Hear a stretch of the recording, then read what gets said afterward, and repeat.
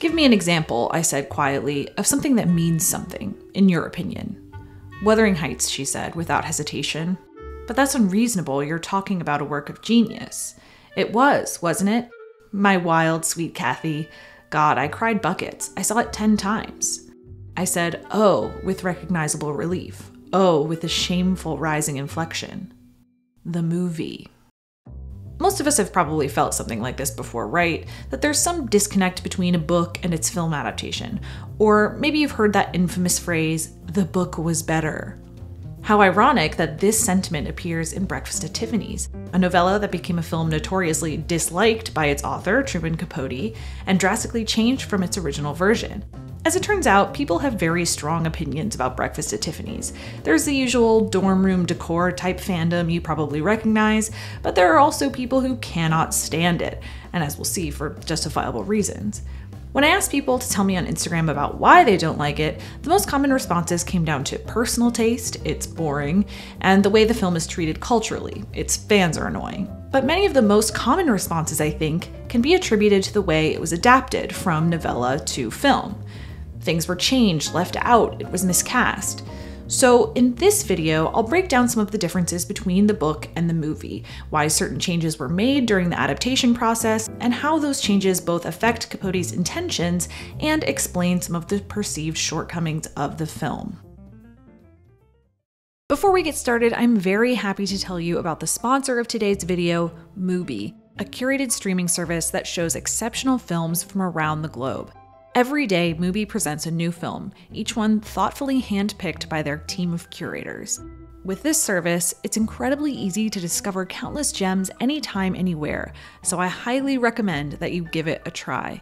Click the link in the description below to try it for yourself and get a whole month free at mubi.com/bekindrewind.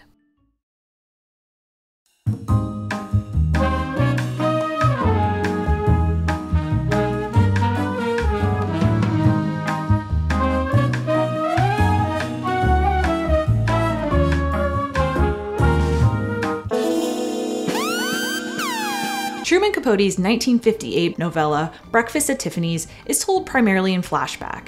An unnamed narrator, a gay writer living in New York City, receives word that his friend, the infamous Holly Golightly, may have been spotted traveling in Africa. The news is a bit surprising. He hasn't seen Holly in years, not since they lived in the same apartment building during World War II. After he learns her most recent whereabouts, the narrator spends the remainder of the book, which is only about 85 pages long total, reminiscing about Holly, what they did together, what he knows about her, and why she fascinates him. We learn a lot of details you probably recall from the film. She grew up in Tulip, Texas. She was married at 14 to a much older man. She ran away and has since been fending for herself in the big city, scheming for a better future with her brother, Fred, who's off at war. Capote's precise, witty language felt electric on the page, and studios, well aware of how his recent work had been selling, showed interest in purchasing the film rights. Martin Juro and Richard Shepard, producers at Paramount who had produced Tennessee Williams' The Fugitive Kind, approached Capote with an offer. It took a fair amount of coaxing, but eventually he agreed, and Paramount began developing the film version of Breakfast at Tiffany's. The challenge for the studio became obvious quite quickly. Although it may not be readily apparent from the quick summary I just did, Breakfast at Tiffany's, as written by Truman Capote, was not exactly adaptation-friendly, especially in 1960, both for its plotlessness and its content, which we'll get into in a minute. This became glaringly apparent when they received their first draft of the screenplay, written by Sumner Locke Elliott. Elliott was primarily a television writer, but Juro and Shepard believed that because he lived in New York, maybe Elliott could accurately translate the modern, edgy feel of the novella for the screen. In his book about the making of Breakfast at Tiffany's, 5th Avenue 5 a.m., Sam Wasson includes an internal memo from Shepard to a Paramount studio chief that reveals the producer's reaction to Elliott's first draft. Suffice it to say, we are all immensely disappointed in Elliott's efforts. Disregarding its length and peculiar physical format, we are most disturbed by its episodic, disjointed, fluffy, and even ephemeral tone. The young man he has written is petty and unattractive in character, borders on the effeminate, which we all detest. Most important, however, a dramatically sound storyline and point of view is either non-existent or certainly not clear. All of us are convinced that we are correct in assuming that the boy and the girl end up together at the end of our story. That's Holly's problem, which is the principal one, is in some way resolved through the understanding, love, and strength of the boy. Episodic and ephemeral, a non-existent plot, no romance between the leads. I mean, based on Shepard's description, it sounds like Eliot delivered a screenplay that faithfully reflected the nature of the book. And yet Shepard was immensely disappointed. The memo makes it very clear. The movie the producers wanted to make had little to do with the book they actually bought, either because A, they never actually understood the book in the first place, I mean, what? Or B, they had an intuitive sense that many of the elements that make the book so enchanting were not necessarily appropriate for commercial film projects in 1960. So for Paramount, the next move was obvious. Eliot had to be replaced. The next screenwriter would have explicit instructions to reconfigure Breakfast at Tiffany's into a romantic comedy in which Holly and the unnamed narrator end up together. Enter George Axelrod. In 1952, he wrote an enormously successful play called The 7-Year Itch, which in 1955 he adapted with Billy Wilder into an enormously successful film. His experience translating The 7-Year Itch gave the producers confidence in two important ways. First, it demonstrated that Axelrod could make structural changes to the source material that could suit a different medium. For example, in taking his story from the stage to the screen, he added and dropped various characters, as well as storytelling devices like using inner voices. Second, it meant Axelrod had already learned how to tone down a sexually charged text to appease the censors. This ranged from editing lines or jokes to big changes like reducing a sexual encounter between the leads in the play to just a kiss in the film. In 1960, films were still subject to rigorous censorship, in which things like sex and violence were heavily regulated. So even if Paramount planned to take certain liberties with Capote's work, the adaptation would still require a seasoned professional to see the project through the approval process. So with all of this experience and with his directive from the producers, Axelrod took the skeleton of Capote's novella and gave it the structure we know today. The rom-com Paramount apparently wanted, but definitely didn't buy. To achieve this new narrative, he came up with a couple of key changes. Change 1, Paul Varjak. The formerly unnamed narrator, sometimes called Fred, gained a real name for the film version.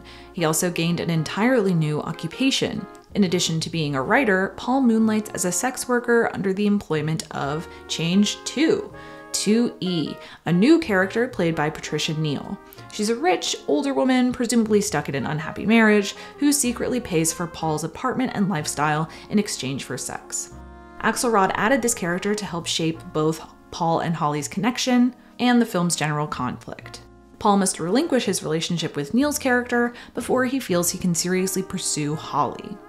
Holly must stop chasing the richest men in Brazil so she can finally be loved. Of course, these relationships also mean that Paul is no longer gay, which leads us to Change 3, the straightness of it all. Queerness runs throughout the original book. Holly's dialogue frequently alludes to either her own queerness or her acceptance of queer life. In the book, Holly also suggests that Rusty Trawler isn't just a rich single man, but a closeted rich single man.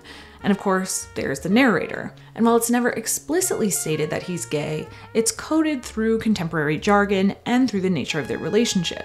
In the book, the narrator isn't in love with Holly so much as he is fascinated by or preoccupied with her. As Rebecca Renner wrote in the Paris Review, Paul and Holly are bound to each other precisely because their intimacy is platonic, and therefore not transactional. Unlike the rest of their relationships in their lives, Paul and Holly don't need each other for money or sex. Instead, when they're together, it's a choice, made for the pure pleasure of each other's company. All of this was erased both in service of the romantic plotline and in anticipation of censorship. According to the Hays Code, which is essentially the rule book studios had to follow, positive depictions or endorsements of homosexual behavior were forbidden. It's not that films weren't more openly dealing with this issue at the time. In fact, Audrey Hepburn's next movie was The Children's Hour, a film in which a student spreads a rumor about her two female teachers being romantically involved with each other. That rumor alone is ammunition enough to ruin their lives and leads to a horrifying conclusion. 1961 also saw the release of Basil Dearden's Victim, a film about a married, closeted gay man in Britain who is blackmailed with evidence of his affairs. Released at a time when homosexual acts were illegal in England, the film details the all-too-real struggle of living as a gay person during that time.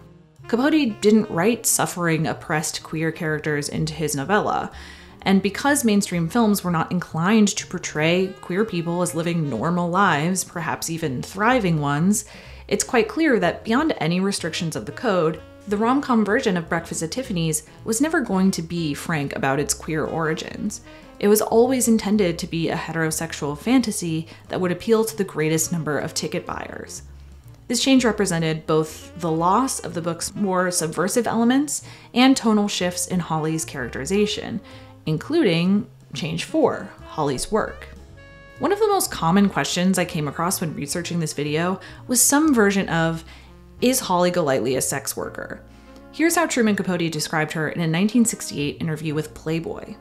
Holly Golightly was not precisely a call girl. She had no job, but accompanied expense account men to the best restaurants and nightclubs, with the understanding that her escort was obligated to give her some sort of gift, perhaps jewelry or a check. Holly was always running to the girls' room and asking her date, "May I have a little powder room change?" And the man would give her $50. Usually her escort was a married man from out of town who was lonely, and she would flatter him and make a good impression on his associates, but there was no emotional involvement on either side. The girl expected nothing but a present, and the man nothing but some good company and ego bolstering. Although if she felt like it, she might take her escort home for the night. Consistent with this description, the book depicts her social life as her job. She flits from one social engagement to the next, one night surrounded by 4 unidentified men at the 21 Club, the next dancing with a group of Australian officers singing Waltzing Matilda, with the understanding that each interaction is transactional and is meant to financially sustain her. The film deliberately makes this work much more vague than in the book. It's clear that she goes out and has a good time, but for the most part it reads like it's all for the fun of it. No direct income is mentioned beyond her weekly visit to Sally Tomato, and one fleeting reference to $50 for the powder room. And even that is easy to miss. In a recent article about the fandom surrounding Breakfast at Tiffany's, one fan mentioned that when she first saw the film at 12 or 13, she never noticed the comment about the powder room. "Maybe I'm naive in asking this," she said, "but what does Holly mean by it? I couldn't really guess." This is actually my experience with the film too. When I was younger, I never noticed that line either. And even if I had, I don't think I would have understood it. And I imagine future generations will have the same problem the more dated the terminology gets. In fact, it's literally the #1 people also ask question on Google. So even though Holly isn't really a sex worker, she is sexual and frankly discusses her opinions about and history with sex throughout the novella. This, of course, also had to be edited out. So we must wave goodbye to her pregnancy and her 11 lovers. After all, Audrey Hepburn's Holly was certainly not going to say, "I mean, you can't bang the guy and cash his checks and at least not try to believe you love him." Gone too are most of the references about her sexual abuse, and with that her age raised from 19 to Audrey's 31, a much easier age to suggest sexual activity has occurred. By the way, how poorly does it speak of Hollywood that the age gap between Audrey Hepburn and Buddy Ebsen doesn't even look that out of the ordinary for this era. Like, Buddy Ebsen was 4 years younger than Cary Grant, who she was paired with in Charade, and 7 years younger than Gary Cooper, who she was paired with in Love in the Afternoon. So these changes to Holly's relationship with sex were made both, again, to appease the censors, who policed sex generally, and to soften Holly and give her a broader appeal. This approach was generally effective, as proven by another fan in the New York Times article who said, "Maybe she was a call girl, an escort, a gold digger, but I don't think she would do anything she felt uncomfortable with." Without the gritty details that might alienate audiences or turn her easy, whimsical lifestyle into demanding work, she feels more empowered, a feeling reinforced by change 5, Holly's fate. Every rom-com needs a happy ending, so of course the film had no other option than to have Holly reunite with her lost cat and choose to stay with Paul. The book, however, takes a different route. Like in the movie, Holly releases her unnamed cat from the taxicab. Filled with immediate regret, she gets out, searches for it, but unlike the movie, she doesn't find it. "Oh, Jesus God," she says, "we did belong to each other. He was mine. I'm very scared, Buster. Yes, at last, because it could go on forever, not knowing what's yours until you've thrown it away. And despite being out on bail because of the Sally tomato case, she takes a plane to Brazil, effectively guaranteeing she'll be running from something forever. Holly's tragedy is that she believes she's independent, when really she's just alone and has no idea what she's actually looking for. What a depressing conclusion. Far too depressing for a rom-com. The film's final task, then, was to turn Holly from, as Capote put it, a symbol of all these girls who come to New York and spin in the sun for a moment like mayflies and then disappear, into a lost girl who tidily finds her happiness in the form of true love. Now, Holly and Paul weren't the only characters who were changed for the film. Yeah, okay, we have to talk about change number 6, Mr. Yuniyoshi. The yikes role of the century, a role which has rendered the film virtually, and justifiably, to be honest, unwatchable for many, many people. I mean, even the people who like to rush to my comments and write something like, "I don't come here for your politics. Cancel culture is ruining everything. Why can't you just talk about movies? Can you do Best Actress 1950? I think that would be an interesting race." Even they can pretty much agree that this is bad. Now, Mr. Yuniyoshi is a character in the original book. Like in the film, he's Holly's upstairs neighbor whose door she occasionally rings when she forgets her key. But that's where the similarities end. The book does not indicate any accent. He's described as being from California. Although the book does take place during World War II, and the characters do refer to him with some contemporaneous racial slurs. In the film, well, he's written as a bumbling busybody and walking exaggeration.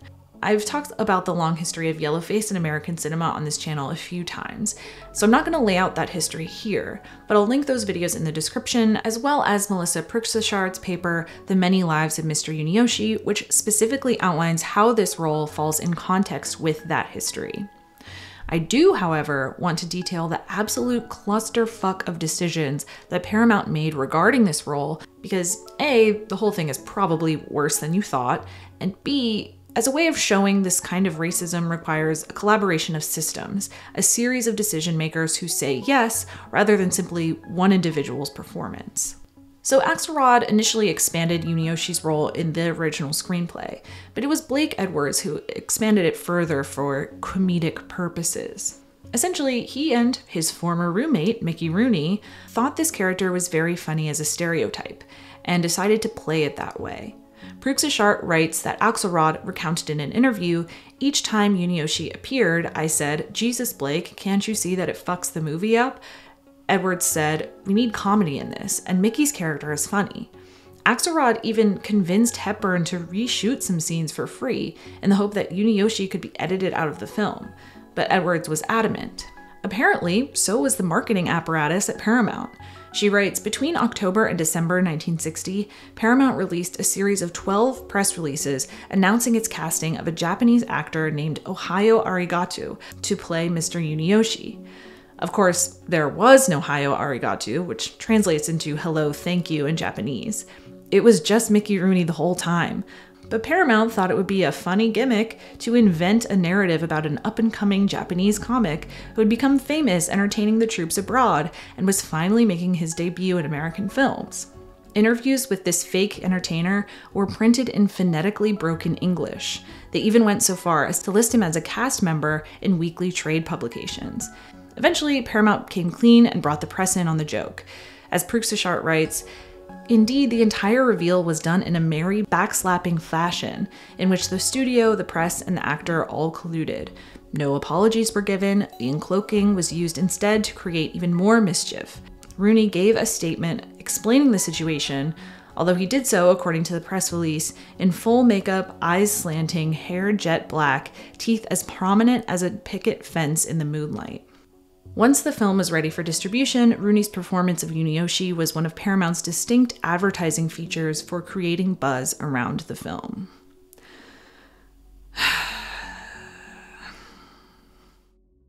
So once the screenplay was in place, the question became, who's going to play Holly?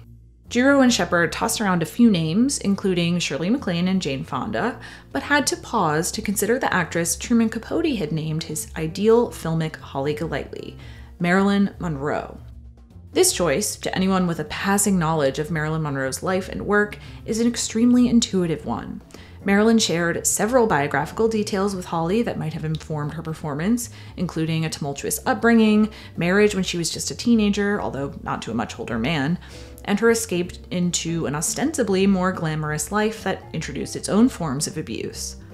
There's also Holly's work, entertaining and attracting men. Obviously, getting $50 for the powder room isn't quite the same thing as being a movie star, but Monroe's star persona was shaped by characters whose relationship with men echoed Holly's. She's frequently fetishized, an obviously beautiful and available woman who easily attracts crowds of admirers and can use her beauty and charm to her advantage. Much like the film version of Breakfast at Tiffany's, her films tend to revolve around a male protagonist who's not merely interested in her as an observer, but is actively trying to win her over. Any number of her films could work as an example of this. Let's Make Love, Some Like It Hot, The Prince and the Showgirl, Bus Stop, The 7-Year Itch.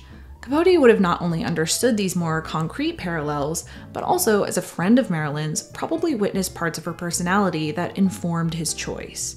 Their glamour is learned and manufactured. Marilyn Monroe is a distinct persona who evolved from Norma Jean Baker in the way that Holly Golightly was invented by Lula Mae Barnes. From young women with nothing to self-made young women who professionally negotiate their power relative to men, Holly and Marilyn demonstrated admirable street smarts and resilience. But neither woman emerged from their cocoons without battle scars. Immense vulnerabilities and insecurities chased them both. And knowing everything we know now about Marilyn, it is, for example, easy to picture her as a character who never found her cat, so to speak. Jiro and Shepard, however, wanted to go in a different direction. Someone who seemed more innocent and whimsical. Someone who didn't ooze the lusty brand of sex appeal that Marilyn Monroe had perfected. They also, frankly, had practical matters to consider. By that point, Marilyn had difficulty remembering her lines and was notoriously late and unreliable on set. Remember, we're about a year out from her death here, so this was by no means an easy time in her life. Employing her meant accepting certain risks that the producers weren't willing to take. So with their own version of Holly in mind, and again with significant coaxing, the role went to Audrey Hepburn, a decision I'd argue had the greatest impact on the film's lasting power and legacy.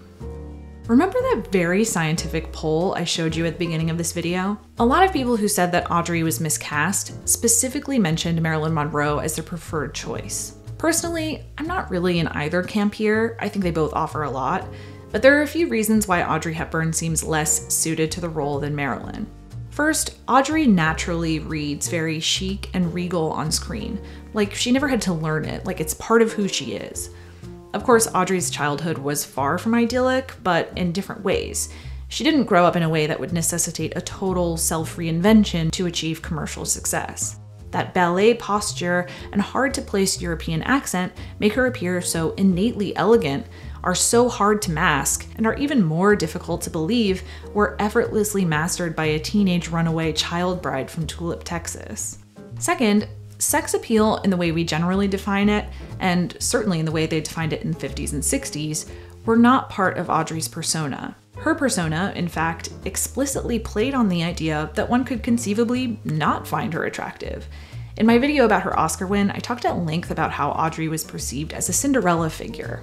She begins films like Sabrina and Funny Face quiet and reserved, afraid of spreading her wings, wearing mousy browns and boxy outfits that hide her figure. But then something happens in the plot. She moves to Paris or is discovered by a photographer, and some physical transformation occurs. She finally comes into her own, and usually finds love in the process. Audrey's appeal, then, is much more wholesome and aspirational. She's a stand-in for the audience, still down-to-earth enough to feel relatable and unpretentious, while enacting our fashion and beauty fantasies. In other words, the typical Audrey Hepburn character is essentially the opposite of Holly, as she's written by Truman Capote. Holly knows she has sex appeal from the beginning, and smartly learns how to wield it to her benefit. She's mildly self-destructive, not particularly wholesome, and couldn't be farther from #relationship goals. But as we've already established, Paramount didn't exactly want Capote's Holly. They wanted Axelrod's eccentric dreamer, a breezy and sophisticated avatar for an early 60s New York fantasy. And Audrey gave them that. She doesn't ooze sex appeal or danger in a way that would make the controversial parts of Holly more obvious. Casting her made sense of the vagueness and sweetness written into the script. But it's also arguably the decision most responsible for the widespread misinterpretation of the character and film. Consider how the opening scene of Breakfast at Tiffany's is one of the most repeated images in pop culture today, and is almost never used in a way consistent with its function in the film. Instead of seeing a horribly depressed girl who has nothing left in her life but pure escapism, people simply see a beautiful woman with apparent access to luxury. We see Holly as an aspirational figure because, with her intricate updo and Givenchy gown, she looks like she belongs at Tiffany's. That sense or feeling is fundamentally a consequence of casting Audrey Hepburn. As much as Paramount was interested in making Holly more like Audrey, the studio still acknowledged that Holly was quite different from Audrey's normal fare. There would be no physical Cinderella-esque transformation, and although the film would never outright depict risque behaviors, it would certainly suggest some that weren't common in her filmography. And with that in mind, Paramount marketed Audrey's performance as playing against type. By playing a quote-unquote bad girl, she was seen as taking her career in a more serious direction. She often spoke about Breakfast at Tiffany's and The Children's Hour in tandem as evidence of this pivot. Audrey, though, was careful to distinguish herself from Holly, and assured the press that she and Holly were nothing alike in real life. What sort of a girl is she? She's what they call in America these days, a kook. What does that mean? Spelled with a K, I believe. Which is a dizzy, gay type of girl. Anything like you? I'm not quite that way, no. I mention this because, one, Audrey did feel genuinely challenged by this role. As an extremely introverted person accustomed to playing a particular type, portraying Audrey made her very nervous, and she was very clear about this from the beginning with the producers. Two, there was still a sense in the press and the wider public that even this neutered version of Holly Golightly posed some threat to society. Whether Holly was a quote-unquote moral character or not was up for debate and constantly discussed in articles about the film. I think 99% of the people who watch Breakfast at Tiffany's now will find that absolutely absurd, and rightly so. But I think that's also kind of the point, and what makes this film so interesting in its original context. Watching it again for this video, I was struck by how modern Holly still felt. She feels so familiar, so similar to the countless characters that have imitated her since, to the point that I can understand why people watching this film for the first time might be underwhelmed or maybe even inclined to roll their eyes, because they've seen it so many times before. However, she only feels so modern today because she was ahead of her time then. If you look at the most popular romantic comedies in the years surrounding Breakfast at Tiffany's, Pillow Talk, Gigi, Gidget, their female leads are nothing like Holly. To be a heroine in these films meant to actively strive for marriage, to save themselves for their one true love, to avoid certain subjects altogether. They imply happiness only comes from following a specific path or ethos. A great example of what divergence from this path could mean is Elia Kazan's Splendor in the Grass, which also came out in 1961. In its simplest terms, it's a drama about the consequences of sexual repression and outlines a very specific cinematic binary. There are good girls, like Natalie Wood's character Deanie, who don't party and have sex, and there are bad girls, like Barbara Loden's character Ginny, who do and pay for it. Girls like Ginny are often portrayed as mentally unstable or unhappy, and frequently end up dead as some karmic punishment for their sins. For example, both she and Elizabeth Taylor's character in Butterfield 8 meet the same fate. And that girl Jenny got killed in a car accident. Oh, we all knew something like that would happen the way she carried on. Holly sits somewhere in between, complicating this cinematic binary. Because Audrey plays her so warmly and accessibly, she doesn't seem like an uninhibited or dangerous wild child, not in the way that Ginny does. But her choices are technically much more like Ginny's than they are like Deanie's. She drinks, parties, has sex. For women who had just lived through the 1950s, Holly represented a new path forward. She was a living portrait of a single woman in New York who didn't crave marriage above all else, who didn't want to live in a cage, who managed to have a good time without seeming victimized or doomed. In the early years of the sexual revolution, before the release of Betty Friedan's The Feminine Mystique, she felt noticeably different, and many young women took note. She even famously inspired Gloria Steinem, who adopted Holly's signature striped hair dye as an homage. Never mind that the book version remained a lost, searching soul who never really learned what love meant. The movie version did, and those are the images that stayed with them. So the question I have is, considering how enormously popular this performance became for women who felt trapped, for women who continue to crave escapism, to what extent does it actually matter that Holly was apparently miscast? Does the not insignificant cultural impact of Audrey's performance outweigh the importance of a well-cast film? I don't think that's an easy question to answer, particularly when the alternatives are purely hypothetical. One story of note here. Paramount almost didn't buy the rights to Breakfast at Tiffany's because they thought the book and its characters might be too similar to Goodbye to Berlin, the novel by Christopher Isherwood that eventually became the musical and movie Cabaret. This is interesting because when it came to casting, Jiro and Shepard essentially made the same quote-unquote mistake that Bob Fosse would make when casting Sally Bowles 10 years later. The character is written and performed on stage as a very obviously amateur performer who aspires to, but more than likely will never achieve, greatness. But that's the problem, right? Her delusion doesn't really work in the film because she's played by Liza Minnelli, an extremely capable and charismatic performer. It's not difficult to imagine a woman with those gifts succeeding. And yet, who cares? I mean, obviously some people care and some people don't like it, but also, okay. I mean, good for those people, but her performance is so iconic in its own right, so mind-blowingly magnetic, that the logic of it is sort of irrelevant. That being said, I think Cabaret masks this disconnect much better than Breakfast at Tiffany's does. But it seems like the people who love Breakfast at Tiffany's, or more specifically love Audrey Hepburn in Breakfast at Tiffany's, might react the same way to this criticism. Even if one were to acknowledge the alleged error, who cares? So what? When Audrey Hepburn stares into the window at Tiffany's, she captures their imagination and makes things feel magical. They look at her the way that she looks in that window. And isn't that kind of escapism worth something too? If the changes to the original novella impacted the reception of the film, that was not reflected in its critical or box office reception. Many critics specifically addressed the changes, but for all those who resented them, there were just as many who defend them. One paper said, readers of Truman Capote's Rye novel may have a little trouble recognizing his celebrated heroine, Holly Golightly, when they meet her in this film version of Breakfast at Tiffany's, but that certainly doesn't mean they won't like her. The critic for the San Francisco Examiner wrote, many lamented the changes in its transition to George Axelrod's screenplay in the same way that fundamental churchmen complain about the new translations of the Bible. But the worst adjective they could come up with was slick.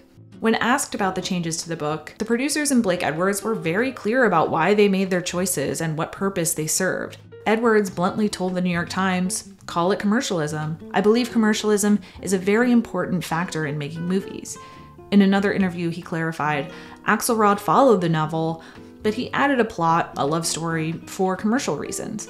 I don't mean for money, but for audience approval. Their instincts regarding broad appeal were pretty much right on the money. Breakfast at Tiffany's was enormously successful commercially, grossing $14 million, making it one of the top 10 films of the year. The film was nominated for 5 Academy Awards, including Best Actress for Audrey Hepburn, who eventually lost to Sophia Loren in Two Women. Capote, on the other hand, vocally disparaged the movie in years to come. Around the time of the film's release, the New York Times reported that Richard Shepard and Martin Jiro had a letter from Capote in their office. It said, the screenplay of Breakfast at Tiffany's seems to me excellent, but more as a creation of its own than an adaptation of my book. No complaints, however. And anyhow, Holly is still Holly, except once or twice. Generally speaking, I think this quote from Wasson's book sums up the adaptation of Breakfast at Tiffany's really well. We see they've formed a conspiratorial bond crucial to the translation of Breakfast at Tiffany's from one kind of story to another. A character study to romantic comedy, homosexual to heterosexual, platonic to erotic. I understand why people love this movie, and even if there are parts that are genuinely unwatchable, I still like it myself. But I also understand why the adaptation is so frustrating. When something is purposely crafted to appeal to the biggest number of people, it often comes at the price of losing its grit and edge. I mean, you don't get thousands of people taking this picture for Instagram if Holly stayed Capote's Holly. And there's always something a little regrettable about that. I wonder whether the real book could have ever made it to the screen if the studio had pushed for it. Probably not in 1960, but I do think it would be an interesting work to adapt faithfully in 2021. Maybe we could finally let Holly be Holly. Let me know in the comments who you'd cast, then and now. Thank you again to Mubi for sponsoring this video. Mubi is a curated streaming service showing exceptional films from around the globe, all hand-picked by Mubi's curators.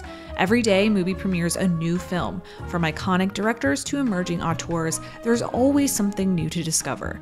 It's like your own personal film festival, streaming anytime, anywhere. I cannot overemphasize how well curated Mubi is, and how vital it is for anyone who loves cinema to give it a try. I assume since you watched this video, you probably have an interest in novel to film adaptations. Well, did you know that Mubi has a whole playlist dedicated to just that?